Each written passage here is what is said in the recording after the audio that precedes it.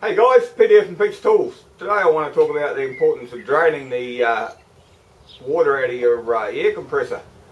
I got an email from someone the other day and he said he bought an air compressor about 18 months ago and it's leaking in the tank. So I got him to check it out, and sure enough he had a rust hole in the bottom of his air compressor tank, which sucks really. It means you've got to pull it to pieces and weld it up and do all sorts of crap. So I thought I'd just show you fellas a quick and easy way how to get the water drained out of your compressor. Anyway guys, have a look at the video, see what you think. Remember, if you like my video, subscribe and drop me a line. This is the air compressor I use, guys. It's an old 20 gallon air compressor. As you can see, it's got 3 pumping heads on it, and it's the maximum you can run on single phase. It's got a 3 horsepower motor on it, and it's running in 20 gallons is the storage tank here. So that gives you basically enough for most stuff you want to do in the workshop. Plasma cutting, if you turn the air consumption down a bit, it runs not too bad. And spray painting and that sort of thing, it's all good. You know, it works fine. Whether you want to use it on a nail gun or whatever, it's ideal for a nail gun and other bits and pieces. But the trouble that you guys seem to be having is that the tanks seem to rust out for some reason. Like I say, this is about probably 5 years old, and yeah, this tank hasn't rusted out, but I clean the water out of it about every week when I use it. If you can read that there, I don't know if you can read that there. Daily, what you're supposed to do there, weekly, monthly, and every 3 months. So daily, you basically, when you use it, clear the water out. That's what I'd do anyway. It's no big deal, and it's easy to do, and it might save yourself a lot of grief, because if you've got to pull these things to pieces and weld the bottom of the tanks, they're pretty well sucky really. Rightio guys, as you can see, I've got my compressor on the workbench there, like that. So we'll go and find the drain bung and we'll let you have a look at it. So what you need to do is the very bottom of your tank, you're going to find it. So go to the bottom of your tank, and it doesn't matter what compressor you've got, it'll be on the bottom of your tank. There it is there. There, really easy to do, really easy to find. Like that. There is the drain bung there, and I've also noticed this. Have you noticed this?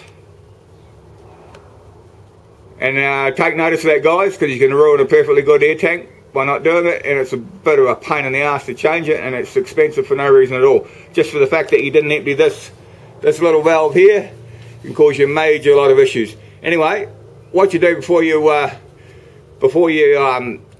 try and drain it is turn the compressor on. So we'll do that now.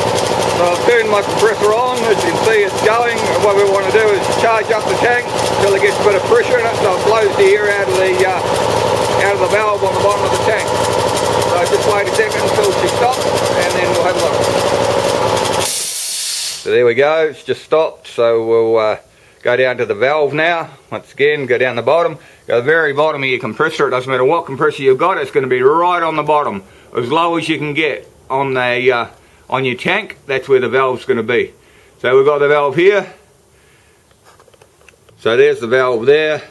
Get your pliers or whatever you're going to do and undo it with. This hasn't got a hex on it, so it's just a finger tight thing. So we undo it. As you can see, it's starting to come out now. Might pay you to put your earmuffs on when you do this, and then we'll see what happens. We'll see how much sits in there.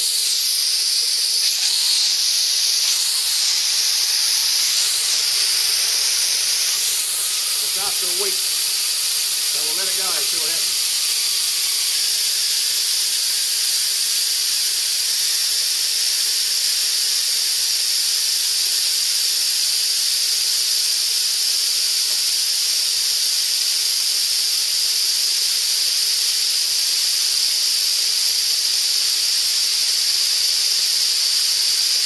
As you can see, it's not so bad now. It's starting to dry up. Still a little bit on there, but it's not too bad. Right, a bit more just to check.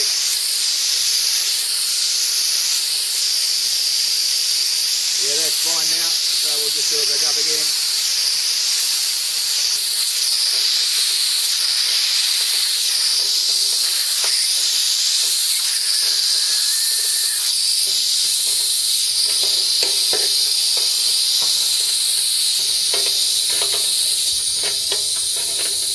And this is a brass fitting, so watch you don't strip it, because it strips quite easy. I've got another video up the top there if you want to have a look, if you've ever had trouble starting your compressor when you're using an extension cord, because it's I don't think they're really designed to run on an extension cord, so I'll put that video link up the top there and you can have a look at that as well. But that's the amount of water that you get in there after 1 week. So you imagine that sitting in your tank for 6 or 7 months. What it does, it eats out all the inside of your tank here, and then your compressor becomes absolutely useless. So for the fact of just unscrewing that screw and doing that once a week, yeah, you can save yourself a whole lot of money and a whole lot of grief. Anyway. Hi guys, so that's about it really. As simple as 1, 2, 3, isn't it? Just drain the water and you won't have any issues. Just do it at least once a week and you won't have to go and buy yourself a new tank for your compressor. This is a 20-gallon compressor. It's good for my workshop. Like I say, it's got a 3 horsepower motor on it, and it's about as big as you can run on single phase. But I use it for spray painting and running with nail guns, staple guns, brad gun, all sorts of bits and pieces, and plasma cutting of course. Anyway guys, if you like my video, subscribe. Remember to subscribe. Drop me a note. You might have had some issues with your compressor. And remember what I said about the running these things on the extension cords. I don't think they really like it. I've got another video there too, so remember to have a look at that. Anyway guys, catch you next time.